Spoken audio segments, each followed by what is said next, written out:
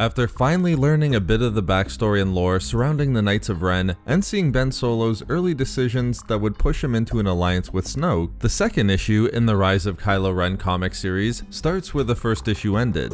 We see Snoke speaking with Ben upon a greenhouse-like world full of vibrant trees and plants. However, it isn't a natural world, as Snoke explains it was built by those who were trying to hold back the dark side of the Force, creating a beacon of light within what Snoke refers to as, in a similar way as the Knights of Ren, the Great Shadow.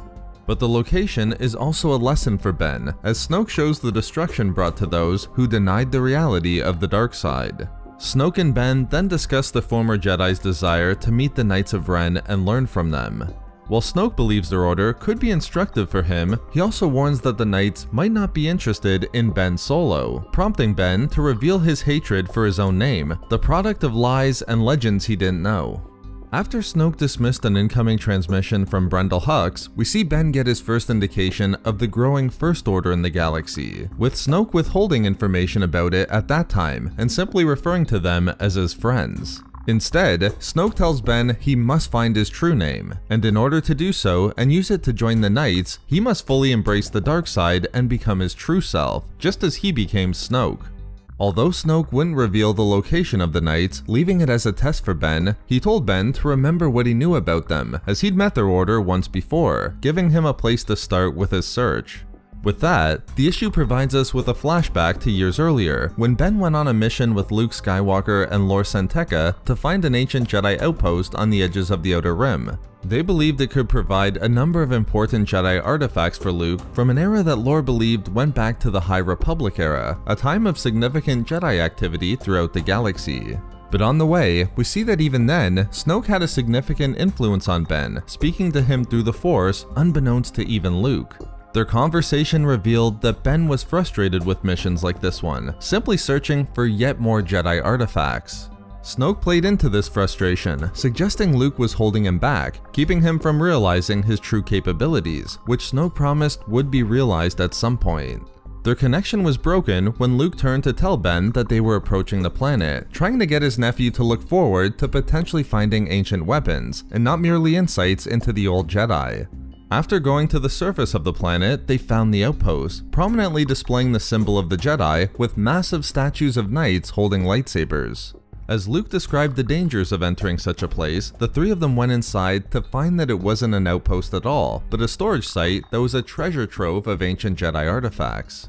As Lor explained his excitement for their uncovering the location, Luke believed it could be even more promising than Jocasta News Cache, a great callback to Jocasta's arc in the 2017 Darth Vader comic series.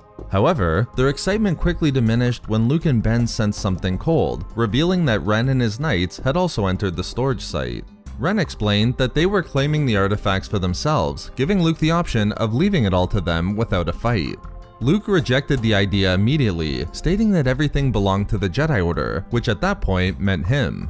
But Luke would protect them regardless, as he sensed the dark side within the Knights. Clearly at an impasse, Luke ignited his lightsaber and instructed Ben to protect Lor San Tekka, as Ren released his knights upon Luke, all 6 of them descending upon the Jedi at once. Although significantly outnumbered, Luke noted that he had a powerful ally in the Force, echoing the words of Yoda. As the Knights attacked with their melee weapons and blasters, Luke would defend himself against every attack thrown at him, pointing out that they were using the dark side as a hammer, while he used the light as a blade. After using his lightsaber in the Force to destroy the weapons of the Knights and push them back, Ren found that it was only him and Luke to keep up the fight. As Ren took notice of Luke's obvious strength, he triggered something within his lightsaber, explaining if it ever left his hand, it would explode and destroy everything and everyone within the outpost. After Luke was still confident he would eventually emerge victorious, Ren wasn't one to argue, realizing it was best if he and his knights left to fight another day. But before leaving the outpost, Ren would explain that while Luke could sense the dark side, or shadow as Ren called it, within the Knights, he noted that Ben had the shadow within him as well, warning Luke to be careful of his apprentice.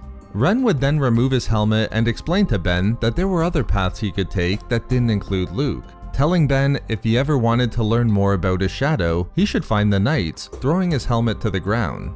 The issue ends by going back into the present, with Ben again traveling to the Jedi storage site to find the helmet that was still where Ren had dropped it years earlier. After Ben picked it up and placed it upon himself, Ren spoke to Ben, and after explaining he needed somewhere to go, Ren told him to meet them on Vanrak within the Mid-Rim. Ben now had his path to the Knights of Ren, but the issue ends by showing he would first have to confront the 3 students who survived the destruction of Luke's Jedi Temple, who were still very much in pursuit of Ben.